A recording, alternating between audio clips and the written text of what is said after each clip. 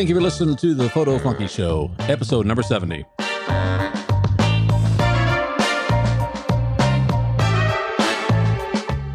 Today we're going to be talking about comic convention photography, and I've got 7 tips for you.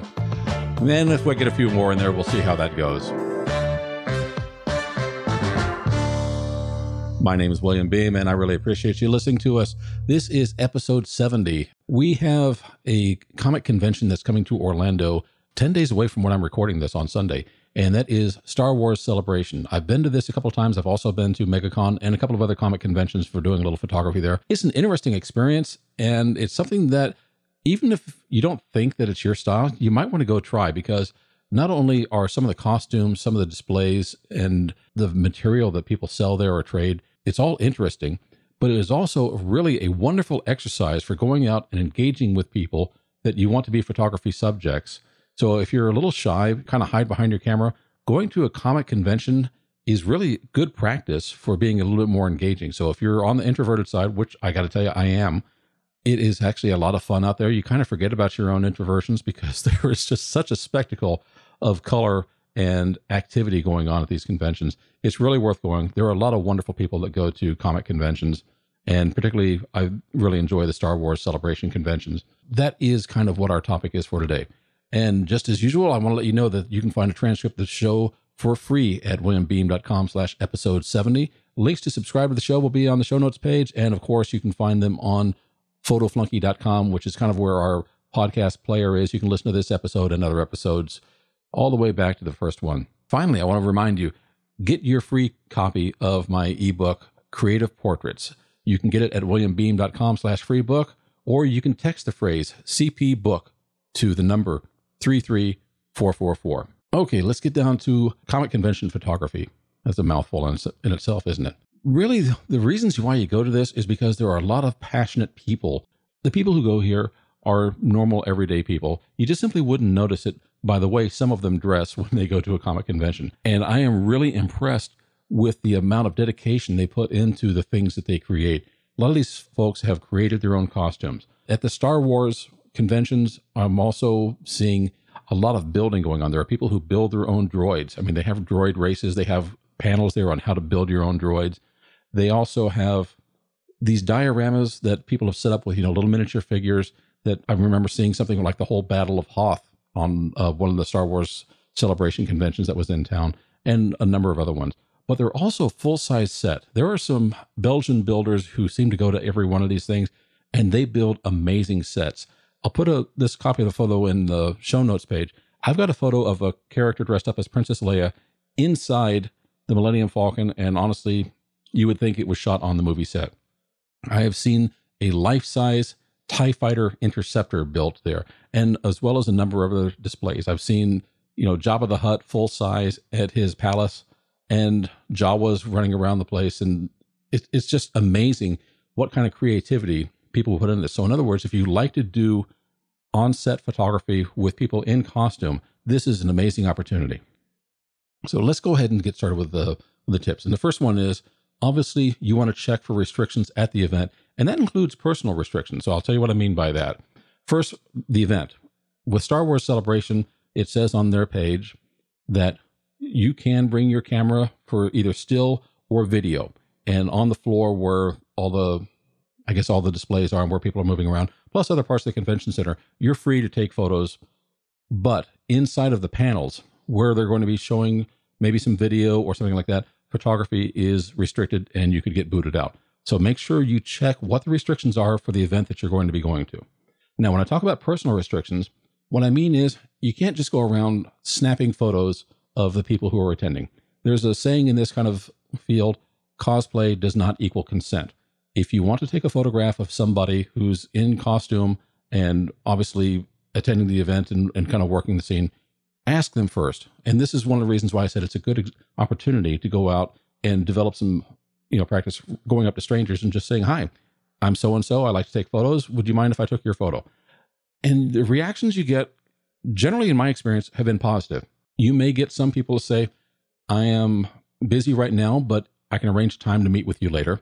There are some people who say, sure, take a picture now. And also some of those dioramas that I mentioned at the Star Wars Celebration conventions, are available for people to go up there and take their photo. And there was no extra charge when I did this. It was something these Belgian builders did. It is remarkable work. And there's often a line kind of going up there where people want to take their photos. So make sure you check before you go on a set. One, if you're allowed to, because sometimes these things may be a little fragile. Two, you also want to check to make sure that you're not jumping in front of the line of somebody else that may be waiting to take their photo. There are a number of group shots that will happen at these events. So keep in mind that not all of the shots are going to be inside of the area where you see all the vendors and displays.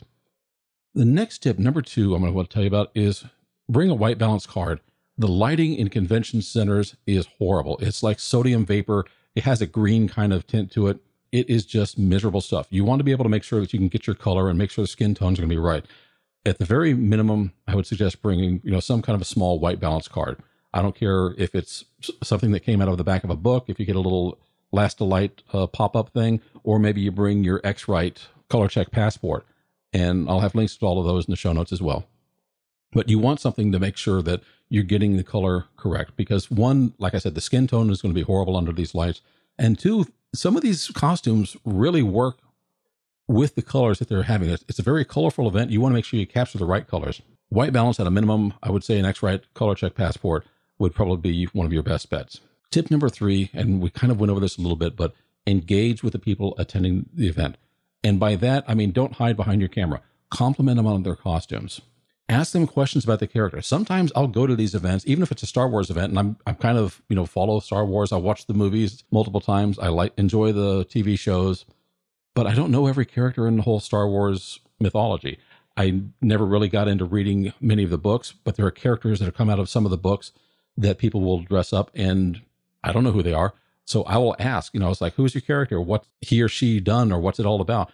And that's a good way, even if you know what the character is, it's a good way to bring somebody out and just start a dialogue, have a little question. You'll find that some of the people who go to these events are actually quite popular in the cosplay community. I mean, I wasn't aware of some of them, but I remember I met a woman named Femme Trooper Julie, I think her name was. And, she's dressed up like a stormtrooper with kind of like a little, bare midriff showing. And, lovely woman. She's got a following. I want to make sure that you engage with someone like that, because the next thing I'm going to say is you want to offer to provide them with photos. If they like your work, they'll share it with their community and following, and that might bring some business or some traffic back to your website or page, whatever you want to do.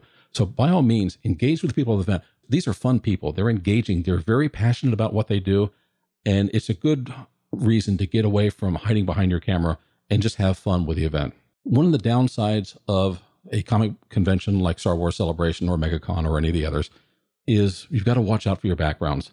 There is junk and clutter all over the place. There are lights that will kind of shine around in different places. Some of them might have a stage where, how like at a concert or some kind of a show, the stage lights may be rotating and might just hit your camera at the wrong time. If you're creative, you may want to use that flare for dramatic effect in your photos, or you may want to avoid it. That's, your choice. But watch your backgrounds. One of the things I'll recommend is if there are sets built, see if you can use those, because one, that'll give you a nice clear background and it will be appropriate for the character. The other suggestion I would have is don't necessarily take your photos inside the convention hallway wherever all the traffic is going on. Here in Orlando at the Orange County Convention Center, there is beautiful window light just outside that hallway. And you can probably find an empty area where you can have a plain background, have beautiful light without all that green stuff coming from the fluorescent and sodium vapor lights overhead. And you might get some of your best shots if you're just going to do straight up portraits out in the foyer rather than inside of the convention hall. I'm up to tip number 5, and that would be don't overload on gear. You're going to be walking around. There's a lot of people there. In my case, I kind of like to go with one body and one lens. It's very rare that I want to take too much stuff with me, but at the maybe one more lens, probably at a maximum. And for me, that might mean walking around with my 24-70 and also having an 85 millimeter prime, in a messenger bag or a shoulder bag of something like that. You don't want to have too much stuff. There is one thing that I kind of would recommend, and not everybody's going to be up for this, but here's an example. Trying to take photos in that horrible lighting environment it doesn't work well as an available light photo, I think, because of the color and the lighting. Bringing your external lighting, like if you want to have a flash, if you have it on your camera, you pretty much kind of ruined your shot there anyways. Getting off camera light is difficult as well, because then suddenly you're in a position where you either need to stand or a person helping you, or you're going to be holding your arm way out with a light modifier, and you're just going to be bulked down. What I'm going to recommend is actually bringing a small tripod and doing HDR portraits. It works better with some people than it does with others. It depends upon their ability to hold still. And of course, the faster you can flick off your exposures, the less motion you're going to have in them. But the portraits that I'm going to show on the show notes page are all going to be HDR portraits. I found they work the best. I get the best color out of them, and I get plenty of detail and depth. It really worked out well. And I found that a lot of the people who are into cosplay, and also the folks who are doing the droid racing, trying to set up some of their stuff, worked best with using a tripod and doing HDR portraits rather than using the available light in the convention hall, or trying to use light and then balancing your light with that sodium vapor, fluorescent kind of light. It's just horrible. So give some thought to taking a very small tripod. You don't want to have something set up that's splayed out that other people may be tripping on, because the conventions, they get very crowded. You don't want to be in anybody's way. I've been able to do this at a number of conventions here in Orlando. Other conventions may vary. You probably want to check to see if there's going to be anyone who turns you away if you do come in with a tripod. But it's something to consider. If it's available and you can take your photos with a tripod, you're probably going to do better, because the lighting conditions are horrible and there's not much light. You're going to have slow shutter speeds, and which means you're going to be cranking up your ISO really high. So if you can get a tripod and get a stable platform, and if you've got portrait subjects, ask them to hold still. Most of the software these days does a very good job of kind of minimizing ghosting. And if you're going to take a photo of a scene, or maybe the droids or some other kind of stagnant character, then you don't even have to worry about asking anybody to hold still. Finally, I mentioned the window light coming in the foyer of the convention hall. Keep in mind that not all of the great shots are in the convention hall. There are plenty of people who are walking around the foyer. Also, if there are going to be group shots, they're going to find a staircase, so they can kind of drape the people up and down the stairs, and they'll have tons of people in costume ready for a group shot. Those are opportunities where a lot of photographers are going to be around. You kind of have to jockey for position a little bit, but you're also going to find people walking back and forth, and it may be easier to approach somebody in that foyer rather than in the convention hall itself. So not all the great shots are in the convention hall. I hope this helps you out. If you're considering going to a comic convention or doing photography, I really would urge you to do it. I've had a lot of fun doing this in the past, and I think the people who are attending these are great. The people who are putting on the shows are great. Just remember, everybody has their own little rules about whether they're willing to engage in photography or not.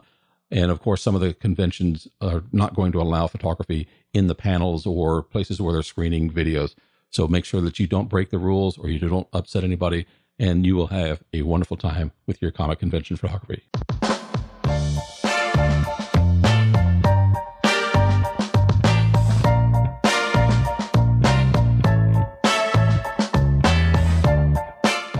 Thank you so much for listening to the Photo Flunky Show. I really appreciate you. Show notes are going to be available at williambeam.com/episode 70.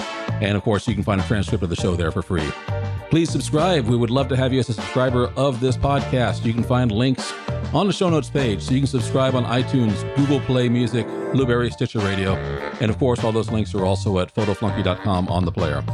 Finally, don't forget to claim your free copy of Creative Portrait at williambeam.com/freebook, or just simply whip out your phone and text the phrase CP book to the number 33444. Thank you so much. We'll see you again next week.